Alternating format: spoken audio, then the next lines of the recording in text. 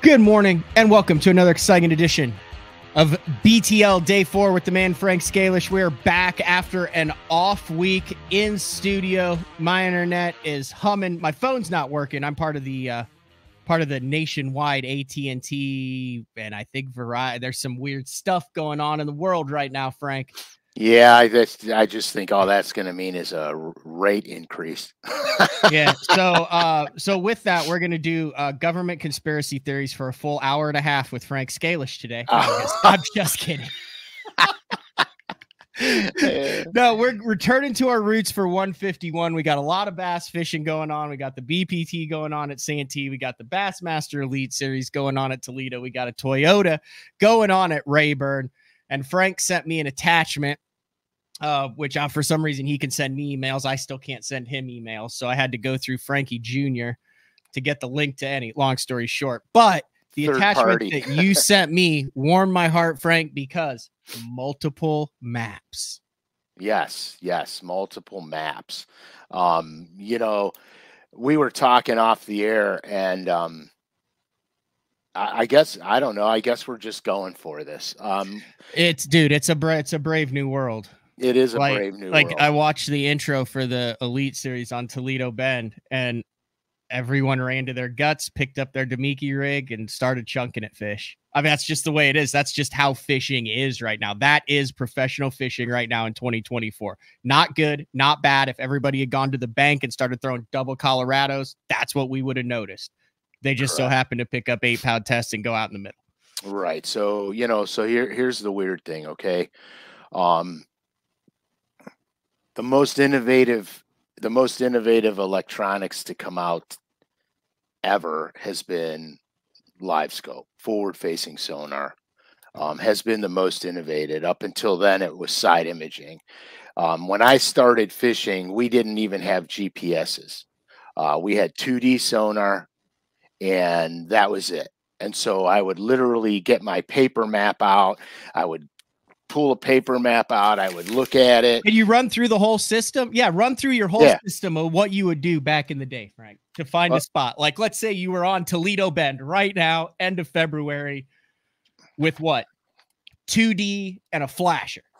Right. So I would have my topographical map, which was by no means this detailed. Okay, as the maps are today. They weren't that detailed. It was only a representation of the topography. So I would go to the library and get 7.5-minute geological survey maps of the lake because they were way more accurate, especially because any reservoir has a geological survey map of it, because they had to do that to build the dam and to know where the waters were going to flood.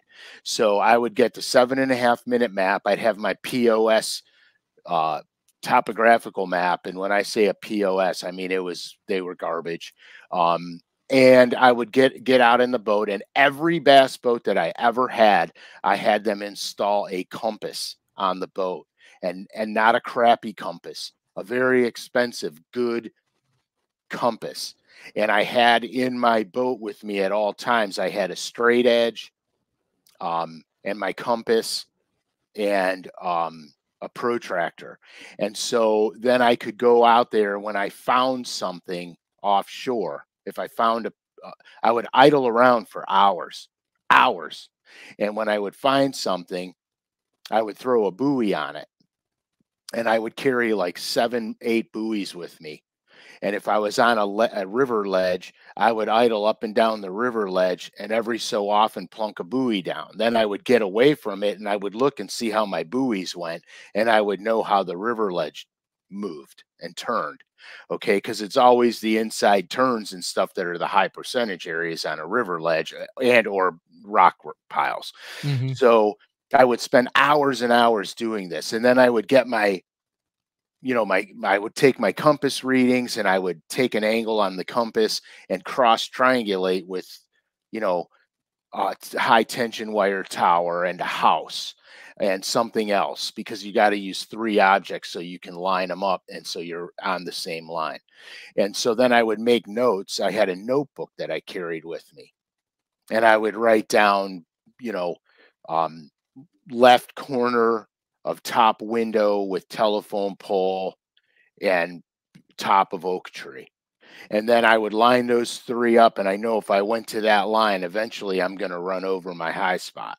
And then I would run over the high spot, idle over it, pass it up, drop a buoy off of it, but using the buoy as the reference point where I had to have my boat position. So if the pen is my buoy, I would drop it off. So I knew that my boat position, I had to be right there, and I can cast directly towards the buoy. Now the buoy's not on the structure, so I'm not going to interfere with that.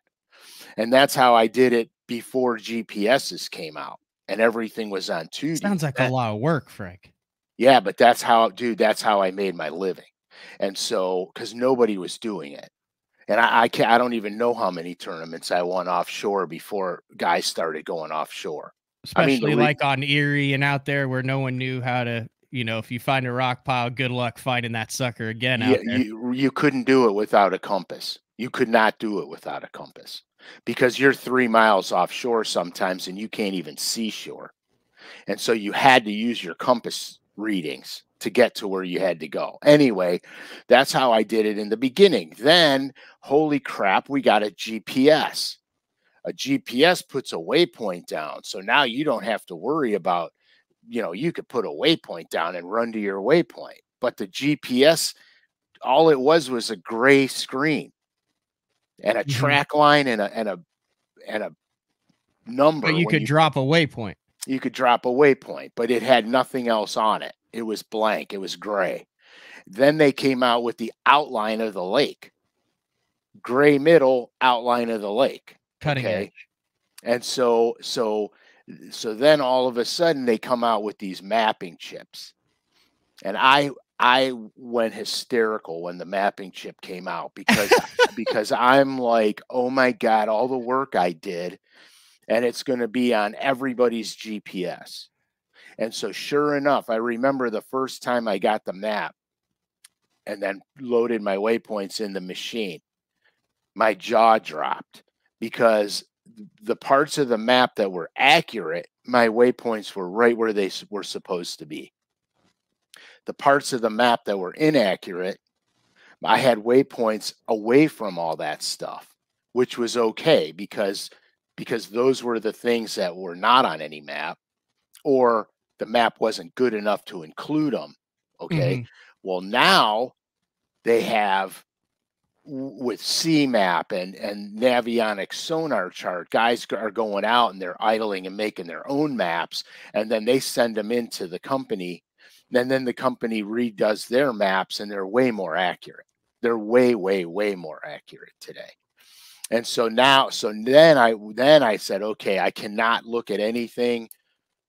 If I find a structural element that's on a map, I have to look away from that structural element to find stuff that's not on the map. And so then I spent a lot of work in no man's land, basically, looking at things that, you know, if I see a squiggly line and it's not detailed like the rest of the map, it's like the mapping system just filled the lines in because they didn't get close enough to them. I go over there because now I'm going to find little nitty gritty stuff that's not on the map. And so that was the progression. And then side imaging comes out and I absolutely lose my mind. When side imaging came out, I was like, what the F is going to go on now? Now there's no secrets. There's zero secrets with side imaging. Zero. You could cover swaths of the lake in half the time and find stuff that you may never find. You're finding needle in the haystack stuff. And so then I got really bummed out about that. But then once I got it, I started using it. I started understanding that you still have to understand how the bass want to relate. Why is one structural element better than another? Why do they never use some and they always use some? So then all of a sudden there was a whole nother train of thought that was coming into play. And so then I used my side imaging to enhance everything that I had done prior. Okay. And then I started finding fish that guys weren't fishing for. Once again, I started finding fish that guys weren't fishing for. So I'm like, holy crap, you know, what's next? Right. So I said, you know, of all the things that we have fishing, the thing that didn't change hardly at all was the electric trolling motor. And then all of a sudden, the electric trolling motors got spot lock and iPilot, and you know, boom, boom, boom, boom, boom, and this technology is gravitating towards fishermen's needs. Okay, they're not designing this stuff because there's no reason for it. They're designing it because it's a void in our sport. It's a void in what makes us do better, become better anglers. With all this technology, you start to learn way more about the fish you're chasing. Well, I don't care whether it's a crappie, a bass, a pike, a wall. I don't care what it is. If you have that ability to collect your data, okay, and understand what you're seeing, when you're seeing it, why you're seeing it, you start to begin to understand better fish behavior. Okay. Like, and I'm not at forward facing sonar yet. I'm not even getting there yet. I'm enjoying this. I'm enjoying this journey. Right. So then I said, well, okay, so now I have side imaging. Now I have, you know, my maps, I have my waypoints, blah, blah, blah, blah, blah. I need to understand what the bait's doing. What's the bait doing? Because I'm noticing now that there are times a year when the bass are most assuredly on the bait fish. And if you're not on the bait fish, you're not on the bass. And so then I started researching bluebacks, gizzards, thread fins, tullibees, ciscos, everything that, you know, emerald shiners on the Great Lakes. Everything, every bait fish, you have to understand where they spawn, when they spawn, et cetera, down the line. And we did shows on bluebacks, threadfin, gizzards. So you can go back and see those shows and you'll get all that information in a nice, neat bundle. So, okay, so then with that research, I was able to understand that late summer, early fall. And I say late summer, early fall because early fall is more just a prolonged late summer. Okay. As those bait fish start to concentrate before they make their fall migrations to the back of the creeks, they concentrate on the creek mouths, the guts going into, you know, the main river ledges and are the main river creek channels that are going up into the back of these creek arms. They start piling up out there. So okay, the first time I learned it was on Kerr Reservoir. So I'm out in the middle of the lake. Is that Bugs Island? Yeah. Okay. Middle of the lake. Big river channel split where it goes up into the creek, but I'm way in the middle of the lake. Balls of shad the size of Buicks down there. I'm on top of them. They're 22 to 25 feet deep, over 50, 60 feet of water. And I'm out there with a jig and spoon on my 2D sonar, just like if I was ice fishing. I'm dropping the jig and spoon down there, and then I can see the bass streak up, boom, get the spoon, and I got them. And I learned how to fish a jig and spoon on Lake Erie. So when I went inland, it wasn't difficult. In fact, it was pretty easy. So that was, you know, that was me back in the day chasing pelagics on 2D sonar. The problem was the shad are constantly moving. And so what happened is you could find them here today, and tomorrow they'll be 300 yards away from there, either going up in or following another drain in. And so they would be, you'd have to go back through and start idling around till you came across the bait again. And it was arduous at best and time consuming. So the guys that were not willing to put that time in were never out there. Yeah. And so what happened was I had this whole lake to myself, essentially. because guys are going, I got to go where I can cast. So they're casting crankbaits against the bank, flipping things they could see. They're fishing shallow structure that's easy to find, easy to see. And they're all that way. And I'm out here by myself. And it was a great time. It was a great time for me. Because no matter how crowded the lake was, I was always alone. And so it was great. But now you add forward-facing sonar in the mix, and this is a game changer. Forward-facing sonar, there's a lot of myths surrounding this technology.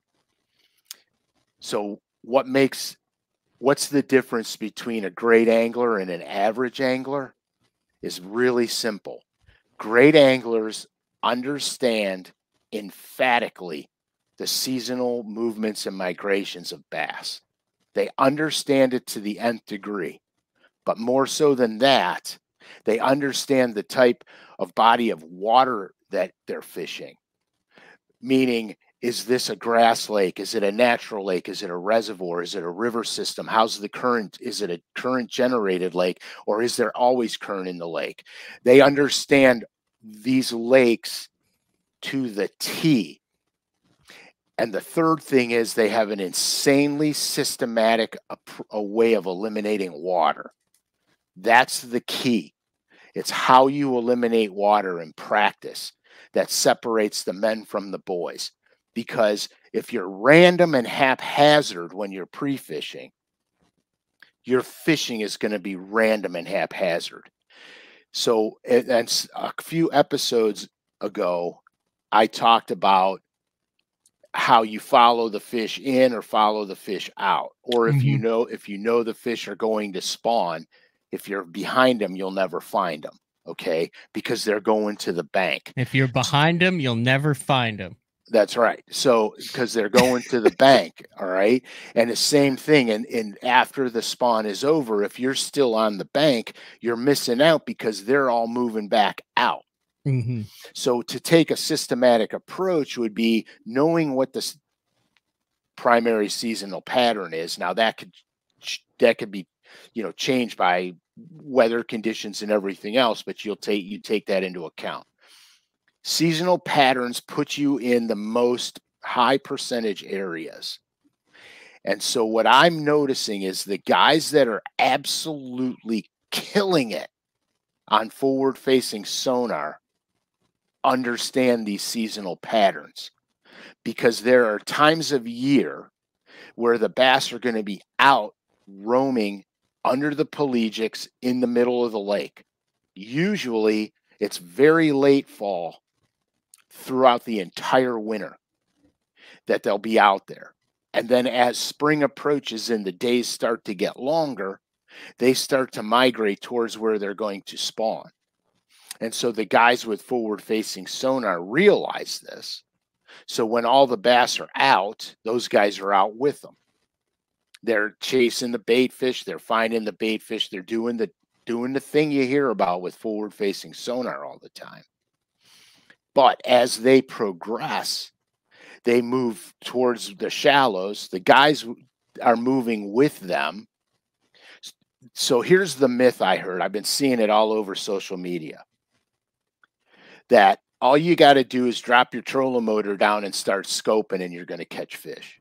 You don't have to worry about a seasonal pattern. You don't have to worry about none of that. And I'm going to just call bullshit on that right now, because yes, can you drop your boat in, drop the trolling motor down, start scoping, find a few bass and catch them? 100% you can. But that's not how you win, and that's not how you become really successful at it.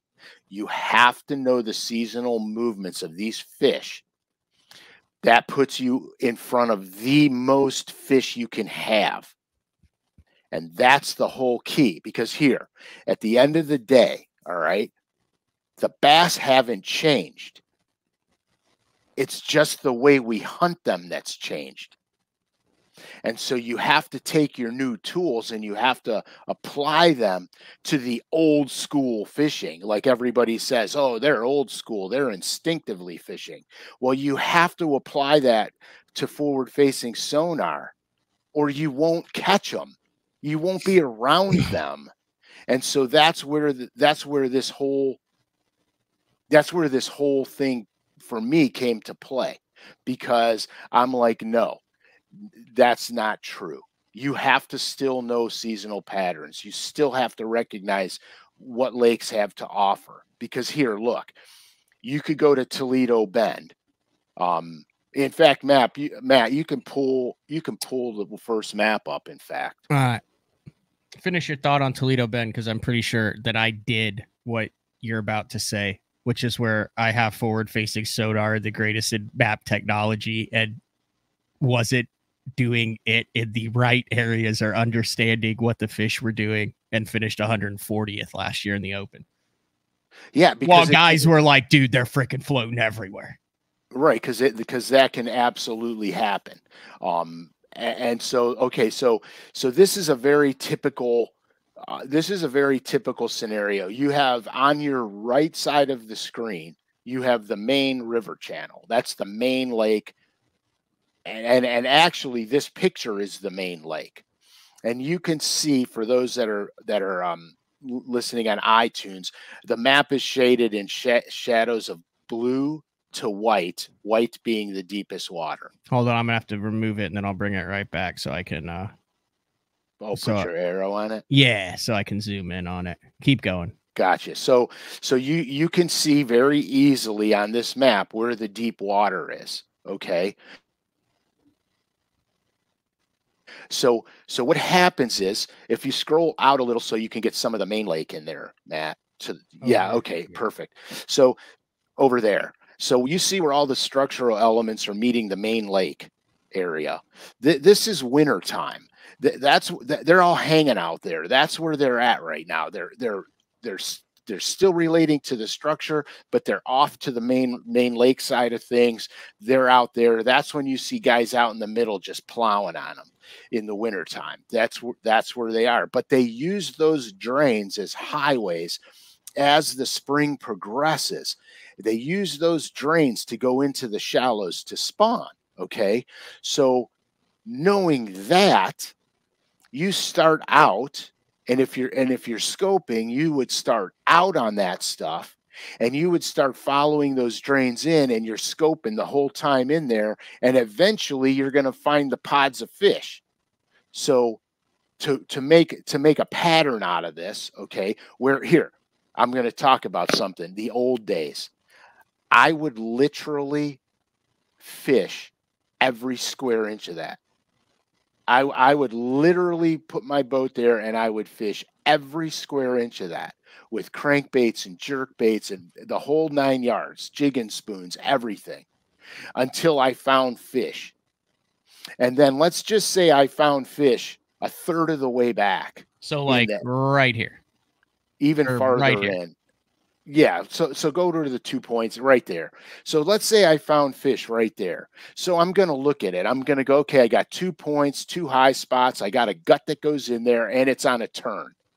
So then I would go down, get my map out, and I would go find 10 more places that look just like that.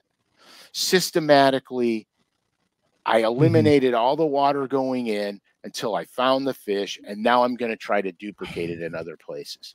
But with forward-facing sonar, you put your trolling motor on high, you start ripping through there, and you start scanning back and forth. Out here, and you spend 20 minutes going in. Correct, until you find the schools of fish, and then you know exactly where they're at, and then you could do the same thing in the other drains. You can duplicate it in the other drains. And so what happens is forward-facing sonar is taking your knowledge of the fish, okay, and you're eliminating water twice as fast. Okay, because now you can see them suspending out there, and you don't have to fish it all. You can just rip through it. Now, that being said, with forward-facing sonar, our ammo is changing also. now we're changing the lures that we use, and the techniques that we use are becoming more refined for forward-facing sonar. So the myth that you could just drop your trolling motor down and go catch them is broken, because you have to put yourself where the majority of the bass are. And then Matt, you were telling me that you made the adjustment based on what you were seeing forward facing. Yeah, so it was very interesting. We had a little talk before the show, and I said, Frank, I said some of your strategies, your map breakdowns really helped me cash a check at Washita. And we never even discussed Washita ever. It was just like a general breakdown like this. And, you know, you sent your maps, and I said, this is exactly the type of stuff I was looking at Washita. A lot of guys were, but, you know, triple the depth here. But it was very interesting. So like on Navionics and CMAP and were drastically different. Like Navionics, CMAP, and then Lake Master and CMAP were similar, but it would look identical. It would look almost identical to this, and you'd come out of 150 foot of water. And so what I started to do was I started running different types of drains. I started running main lake drains. I started running drains in creeks. I started running drains in spawning pockets. I started running drains, and where I ended up fishing the majority of the tournament was a deep gut or a drain outside of a major creek. But it also it was kind of the furthest north on the lake that had like good hydrilla in it.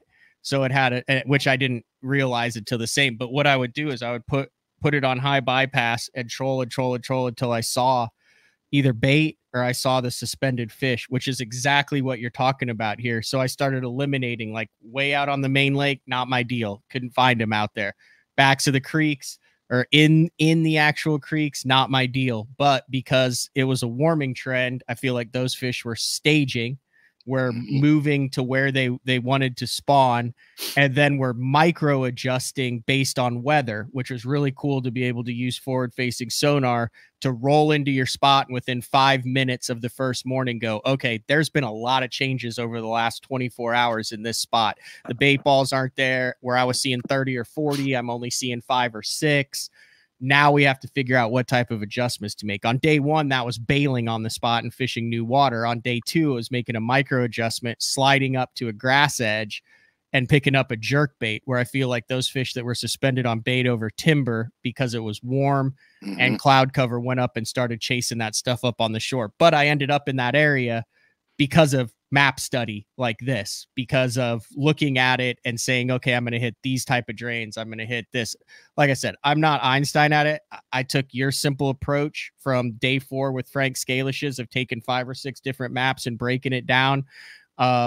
And especially your pelagic fish, when you talked about the blueback herring eaters, even though there's no blueback herring in Washita, but you always talked about the combination of residential and pelagic fish in certain areas of the lake. And I vividly thought about that on day 2. I said, this is a mix of pelagic bait eaters and resident hydrilla and grass fish at the mouth of a major feeder creek that are mixing and allowing me to catch a good bag on day 2 and cash a check. Right, because you put the percentages in your favor.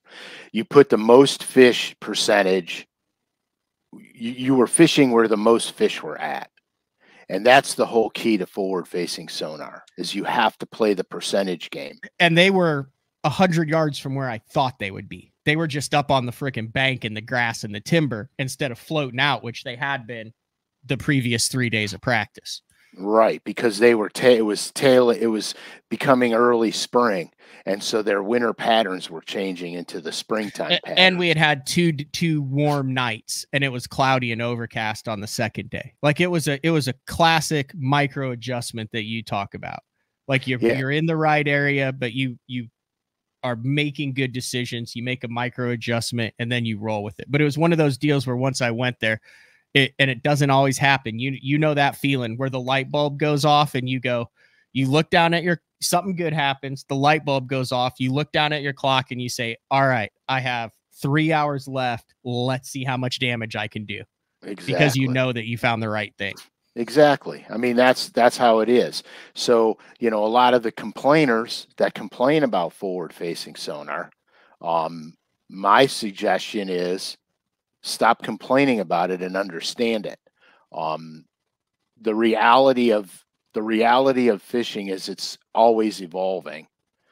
Hence my monologue in the beginning of going through how I started and where I'm at today. I loved it. I love that monologue. What's the next map that I can get ready? Well, we're talking about something here first. So, did you finally get your present? Oh, Scott. Scott finally came through. Scott Palmer, owner of the Bass Tank, listens to day 4, and this is heavy, man. Has followed Frank's trials and tribulations through Gen 1 live site.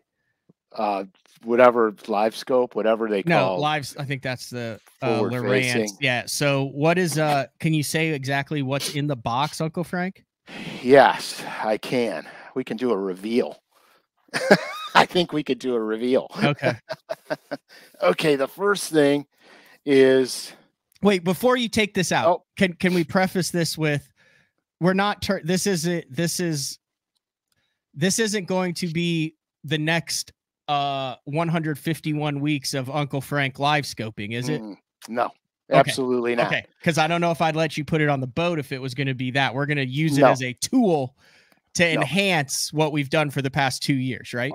Right. So here's what I learned. Okay.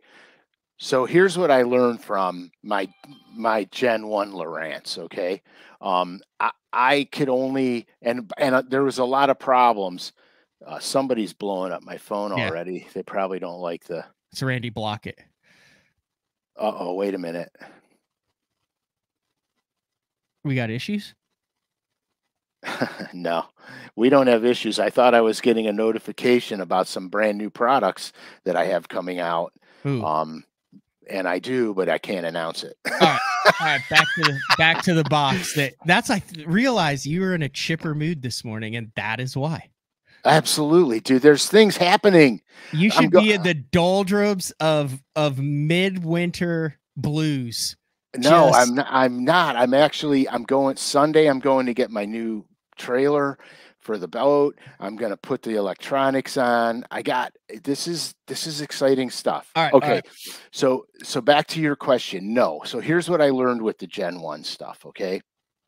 You all know that I put it on the boat and refused to bass fish with it for a long time. All I did was chase crappie till I got really good at understanding how to catch them, how to, so I could see them on the thing and just pitch my lure out to them and get them. Stuff like that. So I was becoming really aware.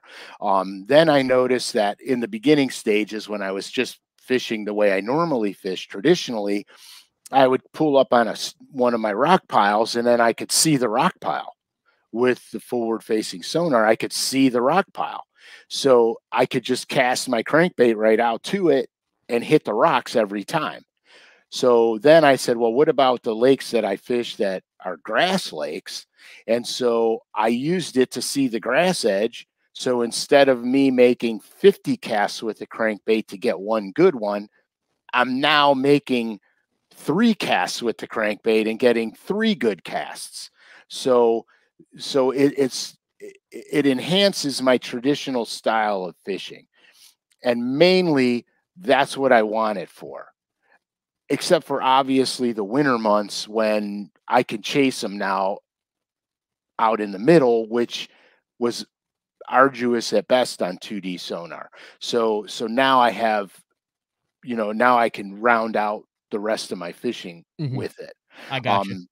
So that being said, after I crappie fished with you and saw the Garmin, I realized that I should probably go that route. Listen, which I will say this, BTL day 4, big supporter of the Bass Tank, as the Bass Tank is 100% day 4 BTL. When it comes to electronics companies, we do not have a electronics deal. So I will say this as a completely independent, there are guys who are totally comfortable with the latest and greatest from Lowrance that love it. Oh yeah. That I have 2 are Lowrance units on my boat now. I do as well. There are a lot of guys that are huge fans of the Garmin and what you're able to do with that as far as linking. There's guys who do a combination.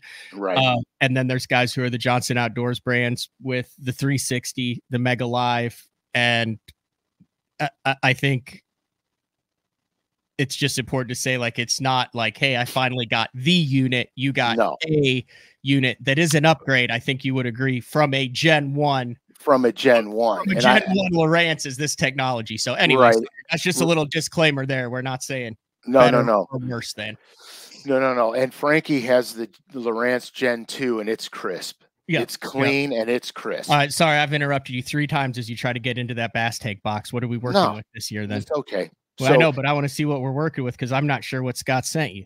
And Frankie's also got 360 on his boat, which is badass. Yeah, 360 for a structure fisherman is bad to the bone. And so the next thing, because what I've also realized due to my extensive conversations with all the guys at the bass tank is that if you're not wired up properly, you're robbing your unit of power. And when you rob the unit of power, it doesn't show you things as cleanly or as precisely. So the other thing I got was the harness for it. These are especially like older boats because the gauge of wire with every boat over the last couple of years has increased as the demand for power to the front and to the console has increased. But you know, you're talking with a late 2010 to 2015 Legend, so they use smaller wire because there wasn't as much power demand, so your units are now power starved. All that is replaces the guts and sends direct power to the unit, so it performs crisper, brighter, cleaner, and faster. Right. And it gives you the ability to see farther away, and it gives you the ability to see your lure farther away. Yep. So this was knowledge that I didn't have prior to this game. You know, and so what I noticed when I was fishing originally was that after about 4.5 hours, I would get a low voltage warning. And then I would have to shut my dashboard unit off, and I would have to, I couldn't run a live well. I couldn't do none of that because then my forward facing sonar would start to diminish on what I can see, and then it would just get terrible. And so, you know, so I learned about this the hard way, basically the hard way. And my boat's an 09 Legend. And so I had to rewire a lot of things, and thank God for Frankie because he's handy. Oh, dude, he helped me with all of it. I mean, we tore the gas tank out of the boat. We stripped it. I mean, all right, what are we using the power harness? What are we attaching to it on the other end though? That's what, like, what's the goods in the box, Frank? Okay, so I got the unit, I got the harness. You got the harness, but we don't know what unit you're working with. That sounded weird to say on a webcast. But it's the I don't know. There you go. Is that a 10 or a 12-inch? It's a 10. It's a 10. It's the that's what I run. There it is. The Ultra 2 106X SV Echo Map. That's your Garmin unit right there. That's the Garmin unit. And then of course I have the transducer. Holy crap.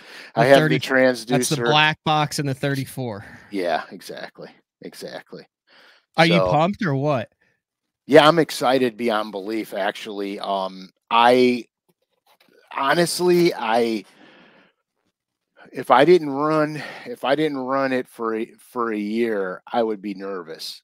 But after running it for a year, I'm not nervous about it. I can't wait to get it on. Are you good on mounts, or do you want me to make a call to we should have probably had this conversation off, or do you want me to make a call to Beat Down Outdoors?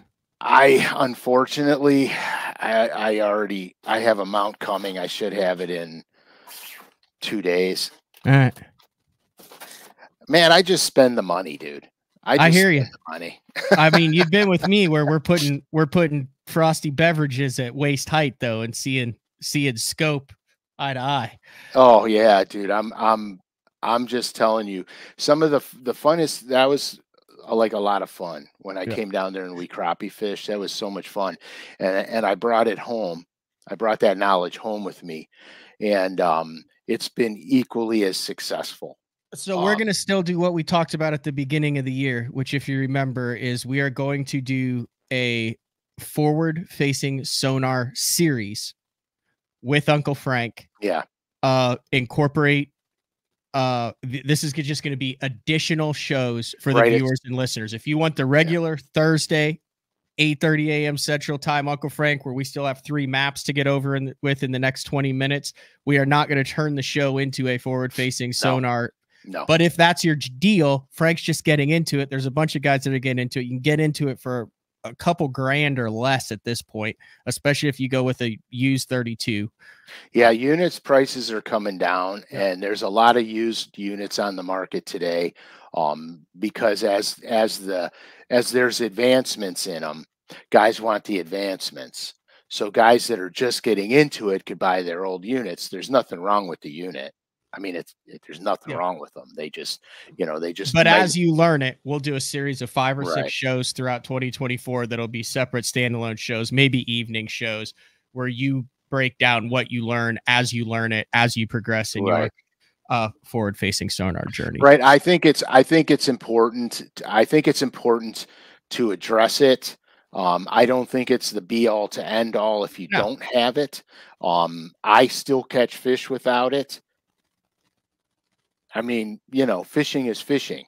If you just remember the beginning of this episode, you have to understand the lake you're on. You have to understand seasonal patterns, and you have to have a systematic approach. And whether you're conventionally fishing or fishing with live scope, you're still going to catch bass. So that's the main key, because the bass have not changed. The only thing that's changing is the way we're hunting for them.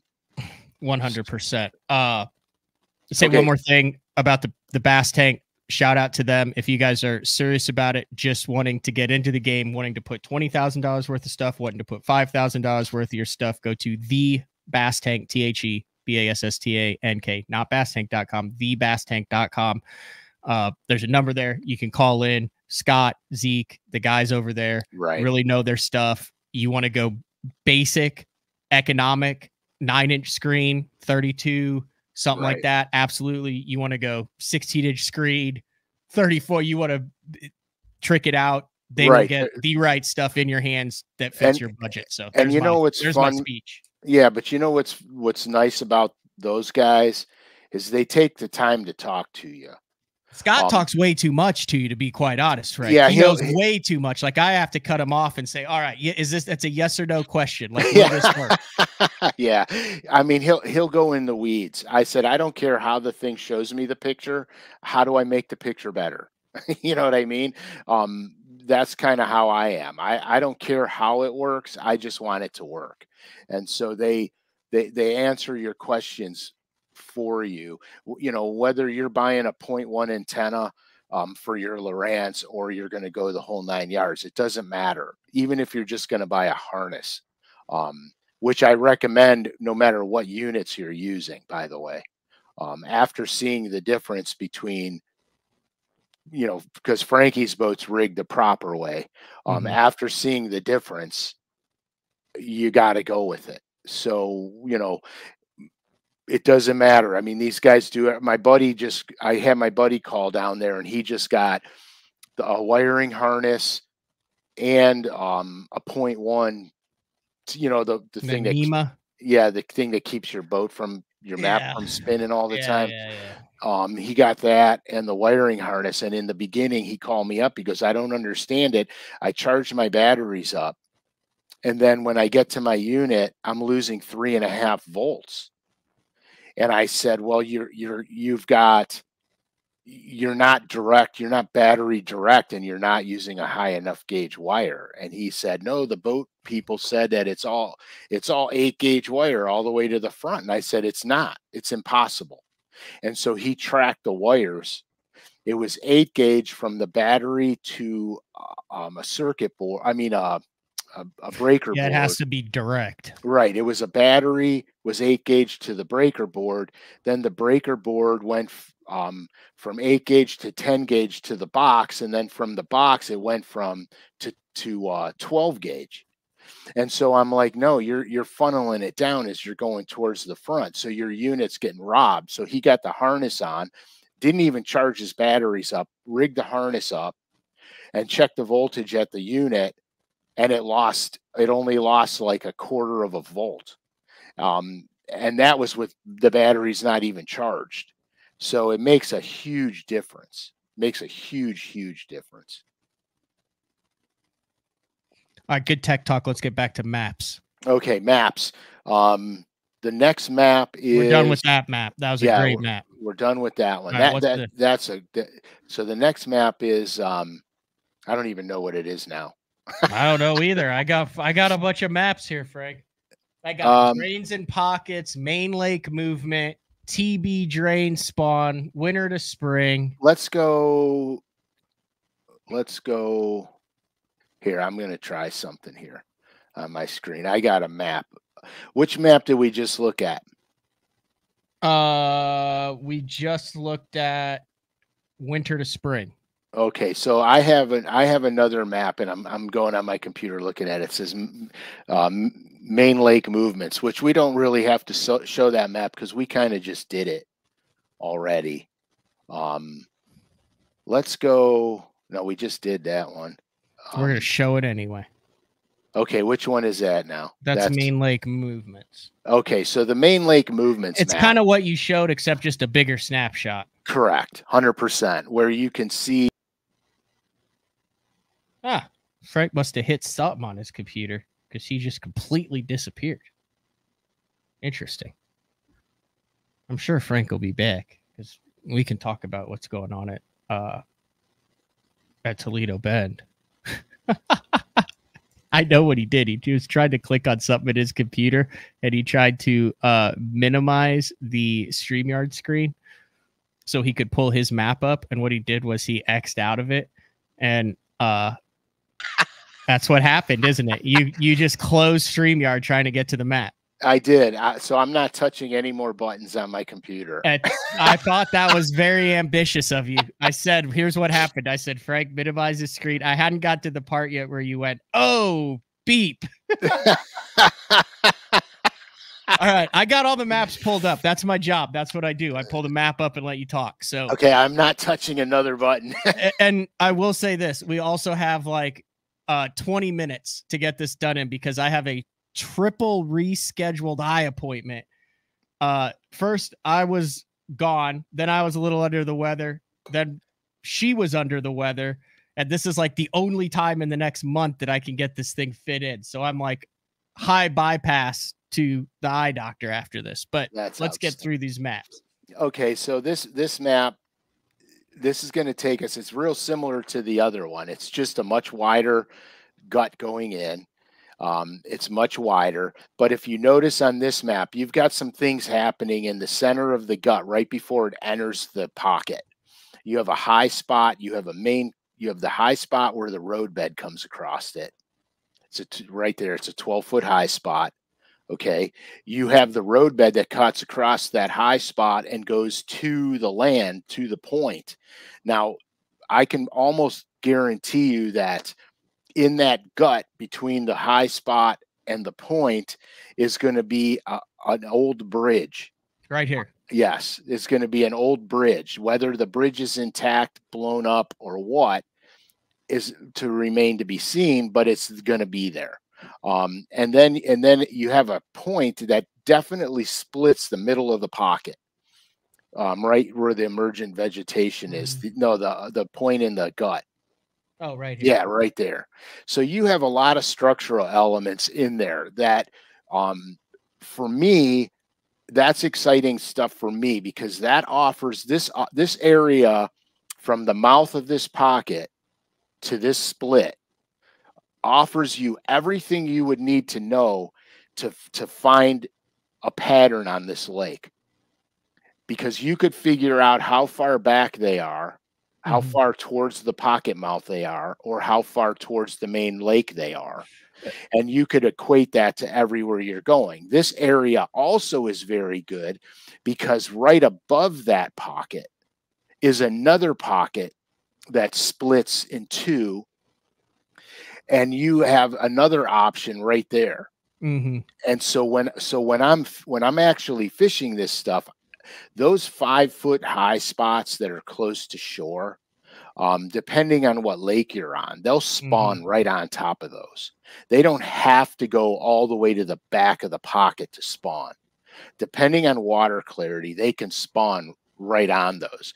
And I happen to know the lake this is, and happen to know that they will spawn on those high spots because of the vegetation. Okay, here's the main difference. So this map. So you would come in and you have your high spots. You're gonna hit here. You're gonna hit this little gut. You're gonna hit here. You're gonna hit out here. You're gonna Right. come over here and check it. Now here's in my opinion where forward facing sonar has changed it. If I'm gonna come in and look at this area now, if you see where I'm dropping my trolling motor out here now. Correct. And You I'm have putting to. it on 10, and I'm going to meander around here. I'm going to ease over here, see if they're on the real steep stuff. Then I'm going to shoot right down this middle. I'm going to ease over to the flat, check the flat, see if there's bait and stuff on the flat. Then I'm going to meander back in the middle. I'm going to check around here for this high spot. I'm going to go back to this gut. I'm going to go all the way back here. I'm going to troll out. Like, I'm going to spend 45 minutes, 30 minutes in here just looking to see where the fish are instead of running and idling and saying, is there a blown out bridge here? Are they on this tip? Are they on this steep stuff? Because a lot of times they'll be like related to maybe this steep stuff, but they'll be sitting out here on bait in 35 foot of water. That's correct. You literally can't catch, and you don't know those fish exist unless you're looking at them. Right. Or if you idle over them and see them, and you on can't your target 2D. them on 2D because there may be 15 or 20 out here on balls of bait. Otherwise, you're literally just blind fan casting to open water.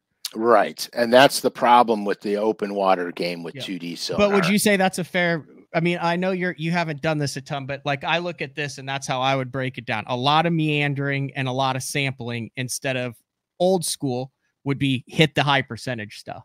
Right. Old school, I would hit every high percentage spot in there with the traditional stuff. I would be now I know for a fact that there's grass here, but I would be, throwing a football jig, a Carolina rig, crankbaits, jerk baits, because we know we're transitioning to spring. So I would be using search baits, but I would also be using baits I could break the structural elements down with. And so that's how I would approach that. There's a neat little trick that I learned a million years ago on, as Matt calls, Bugs Island. There's a neat little trick. I was fishing a team tournament with a buddy of mine, and we were fishing long. Go to the other one. I think it just says dead end guts or guts in pockets. Okay. Because this is important. And when I say it, grains in pocket. Yeah, probably that's it. And when I say it, you guys are going to laugh at me. Totally. Oh yeah, that's the money shot right there. Okay, so we were on Kerr, and the pattern that we had, we were throwing rattle baits on long gravelly points, such as the two that you see in this diagram with the fish attractors on them. Oh, those are shallow points. Like that says 3 foot on right, top. 100%. 6 foot on top. Right. So the pattern we got on was exactly that.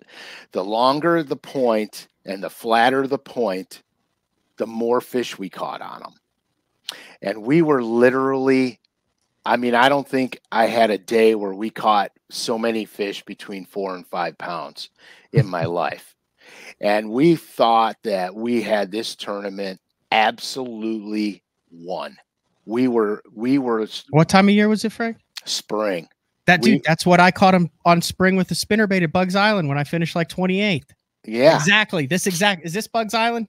Yes. I caught them on these exact type of points. There'd be a little bit of grass and some rubble up on top, and some of them had trees, some of them didn't, some of them had bushes, some of them didn't, but there was, you wanted a rock grass mix with some trees up on top. 100%. So okay, keep going. So we were annihilating them. Okay. So what happened was, because as you know, in the springtime, the fish will be, they could be gone in a minute. They could be there today and tomorrow gone. So the night before the tournament, we had our boat broke into, and they took every single thing we owned out of the boat, except for, I think we had 4 crankbait rods. That was all we had. 4 crankbait rods, a handful of soft plastics and slip sinkers and hooks, and the only thing we had was a couple of rattle baits, extra ones that we had in the room that they didn't get. And so so we go out in the tournament, we're like, well, okay, we're going to have to make do with what we got. And we started running those points, and we're not catching them. Made a bad decision. We just figured we got to just keep running more of them and we'll catch them. And then the bell went off, and we're like, no, we got to go in the back of pockets and start fishing for, you know, they moved up. And so we had no flipping stuff with us. You know, I had crankbait rods with 12-pound line on them, and we're flipping with cranking rods, essentially. And it was fun. But it was very counterproductive to actually putting a fish in the boat. And anyway, we got our brains kicked in. But what I learned was, we would roll into a pocket and fish all the timber in the pocket and never get a bite. And then we would roll into another pocket and we would start getting bites. And the thing that didn't dawn on me was the pockets with the drains that went all the way to the back of them, like the one on the right, right there. No, not that one. The one where are you? In between the two fish. In between the two, yeah, that one. You see how that gut runs all the way to the back of it? Yep. That's where those were the ones that got the first fish that were going into spawn. Interesting. The ones without, like the one by see the island pointing into the one with the saddle. Yep. Go to they're right there. That pocket right there wouldn't have a single fish in it. And so what I learned was, the first pockets to get the bass were the ones with a very defined drain going all the way to the back of the pocket. The ones that were shallow, flat, and round with no main drain in them, like that one, later in the spring, those would get them. So this tournament I fished decades and decades ago. Okay. So what I've learned since then is that the drains get them first because they're following the structure in. The shallow round pockets with no drains get them later because once the bass move to the bank, they start swimming down the bank. As the water's warm, they're late spawners. They're not the main spawn. They're late spawners. That's when those flat drains get them, because the bass are moving down the bank until they find suitable habitat, and they take the protection of the pocket because it's protected on 3 sides by the wind. And so that was one of the main things that I learned about that. And like I said, this is 35, 40 years ago. Were you fishing with the Abu Garcias that had the little push button on the side? No, actually, I was using all Lew's, the original Lew's. Oh, the speed spools that had the wiggle in the handle that was designed that way. Yeah, you could like half back turn it. Oh, yeah. It was. So the 2 reels back then were those, and then the 5600s. And then they had the narrow 5600 spool for flipping with the thumb bar. And then the normal 5600 had that little metal L on the side, and you'd hit that. And then you just pray to God that you didn't backlash it. Right. So no, I used all Lew's reels back then, the original Lew's. Back in Um, David Fritz was just cranking. oh yeah, Just dude. cranking. Just getting on the lake, using his flasher, just beating everyone's Yeah, and brains in. you know what's hilarious about those reels? Because I still have them today. I never got rid of them. They're put Yeah. up in my basement. I never got rid of them. They had literally 3 ball bearings in them, and they were so sloppy it was unbelievable. And I did everything with them. I cranked with them. I flipped. I pitched with them. Everything.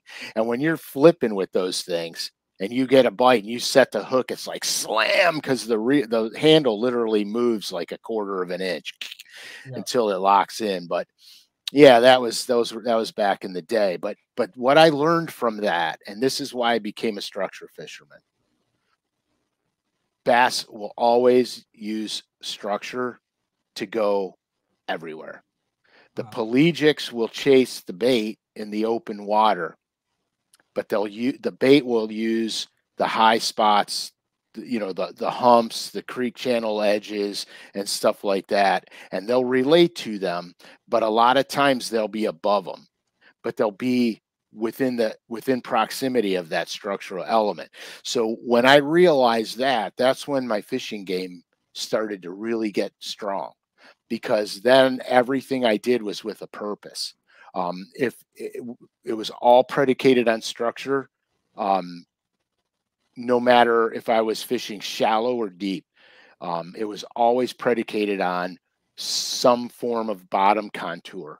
The more defined, the better I liked it. And so, and it worked, it paid off. Especially early on, before the advent of all the technology that we have today. And so that's, I've spent all of my time fishing is always structure fishing first and foremost, whether it's 2 feet deep or 32 feet deep, it doesn't matter. That is good stuff, Frank. Well, we got to wrap things up today. You got to go get your eyes fixed, dude. No, my eyes are fixed. It's a weird deal. So like, I have to get my eye exam every year or else they won't like renew my contact lens prescription. So they're like, oh, you missed it by 3 days. So I would have been fine. Anyway, it's just life. Yeah. I dropped my glasses out of my truck and cracked them. And I went to get a new pair of glasses. I said, just here, put this prescription in. Oh no, we need a new prescription. Yeah. And so I just said, you know what? It literally just expired. Like literally. Yeah, no, that's how mine was. I said, I'm not getting a new eye exam. I said, I have to go out of town. I need these damn glasses and I need them today. And they made Did them. They say, well, yeah, I mean, you're Frank Scalish. Of course they would. No, they don't know who I am over there, dude. But no, I'm headed to that. I do want to mention real quick before we get out of here. If you're a day 4 listener, a fan of BTL, I will be at Giesenboy Beer Company in New Prague, Minnesota this Saturday, the 24th, between the hours of 4 p.m. and 9 p.m. for the Break Your PB Crappie Chronicles and BTL collaboration St. Jude Dick Hiley Bass Classic fundraiser and raffle. Nice. First 50 through the door get a one-of-a-kind pint Giesenboy and Crappie Chronicles with a $20 donation for a suggestion. They're giving away all sorts of ice fishing stuff. There will be AFCO, Denali, and Sunline prize packs. I'll be there hanging out. You can try the Break Your PB beer, which is like a peanut butter ale that is absolutely delicious. And then we'll have a good evening. So for more details, you can check out the Crappie Chronicles page, Adam Bartuzik's page, DM me at Matt Pangrak on Instagram or matt@basson.com if you want to come out if you're in that Minnesota area. Second annual, good times, good fun for that. And beauty. Yeah, I did all that by memory. I was pretty impressed. It sounded that like is impressive. Hey, we got to go over the schedule too. Okay. Yeah. So yeah, next Thursday. I'll say I had my Uncle Jeff, who I fished with a lot growing up. Some of my earliest memories are he would give me a little coupon that said good for one trip to Schloneker's Lake, and he had a little 2-man boat, and I'd be 10, and I would turn that thing in from the Christmas, and he would take me out to Schloneker's and we'd catch pan-sized bluegill and bass and all sorts of stuff. 5 years ago, he took me up to Canada where our family went for, has been going for the past 50 years, Lake Cashabowie in Ontario. My grandma and grandpa started going there in the summer, and then my family went and his family went. And I thought it was kind of weird. It was just me and Uncle Jeff, but we'd done trips before like that. And he had some health issues, and we get out in the boat and he goes, you know why I ask you here? And I said, no. And he goes, you're the only one who I trust. He goes, I want my ashes scattered on Cashabowie. He goes, I've been coming here every year for the last 50 years. He goes, and I want to show you the 4 places that I want my ashes scattered. And he picked Pea Island just before you get into Skunk Bay, where if it's rough, you always stop and take a leak behind the island before you get beaten up in the 16-foot. He picked 3 bears in Beaver Bay because there's 3 rocks that look like they're bears in the water from a distance. He picked the island in Lily Bay, where we always stop and do a shore lunch once a day. And then he picked the Naked Jumping Rock up in Trout, where you do kind of what the name the Naked Jumping Rock states. So we went up there. We had a great week. We caught a lot of fish. Like I said, it's that we've gone to that lake. My family's gone to that lake for 50 years. Anyway, he's had some major heart issues. And 7 years ago, we put a pump in that was supposed to last 2 years. And my Aunt Julie took care of him, and he was able to still get out on the dock, not really in a boat, because if the thing gets wet, the only thing that's keeping him alive was a battery pack and this thing in his heart. It's supposed to last 2 years. And he was able to fish, and we were able to share fish stories, and he watched BTL, and he followed bass fishing, and he read in fishermen religiously. He kept in touch with Greg, our guide at Eagle Lake, from another trip we'd taken up there. Anyway, last week during the Open on Washita, he passed away 7 years after. So my aunt called and she said, well, she goes, you're the only one that promised the dead guy something. So, and it was to scatter his ashes in up in on Lake Cashabowie. So we'll be heading that, but I did want to mention that that next week we're headed back. I'm going to head back for a day for his funeral, but wanted to give a shout out to Uncle Jeff. Hell of a fisherman. Loved trolling a Rapala Gold 9. That was the only thing he'd troll in Canada. And if we were over deep water, he'd put a split shot on. And if we were in shallow water, he just trolled the G9 and the G11. And if we got around pike, he'd throw a G13. But he didn't like the 3 treble hooks. Nobody does when it comes to pike. Yeah, so 3 treble hooks and a mouthful of teeth. Yeah, not a sad story. But you know, it's sad. He knew his time was coming, and he went fast. But I mentioned that because he was a diehard fisherman, loved listening to BTL. So, well, I'm sorry to hear that, but it's great that you guys got to go do all that. Yeah. So long story short, yeah, we're gonna have to work on our schedule. Okay. I should be in town next Thursday. I know we're doing something with the guys from Great Lakes Finesse. Yeah, we're going to do Great Lakes Finesse. If I'm not mistaken, it's going to be on the 14th of March. Okay. Yep, I'll be here. We'll have that done. That'll be right after a Slugfest at Santee Cooper. And then that show will also detail our exact locations for the Bassmaster Classic. Your shirts will be available before the Bassmaster Classic. The store is going to be open for 2 weeks. Outstanding. It'll be open for 2 weeks and then closed. That way we can get all the orders in. They can make it. It's better for me. It's better for everybody. You're actually going to do 2 drops. Your shirts will be in the first drop. Your patch hats will be in the second drop along with my patch hats. So we have some clothing in the first drop, and then later in the year we'll do the hat patch. Perfect. Get them while they're hot, boys and girls. Oh, they are hot. They look great. Absolutely. Anything else, Uncle Frank? No, I think that's good, but there's a lot of good things coming down the pipe. I can't wait to disclose them, and I got a text earlier stating that I can't disclose it right now. Ooh. We'll keep you out of trouble and we'll end the show right there. Perfect. This has been another edition of Day 4 with the man Frank Scalish, episode 151. Join us next week where we will have episode 152. Dang. That's how that works. That's how math works. See ya.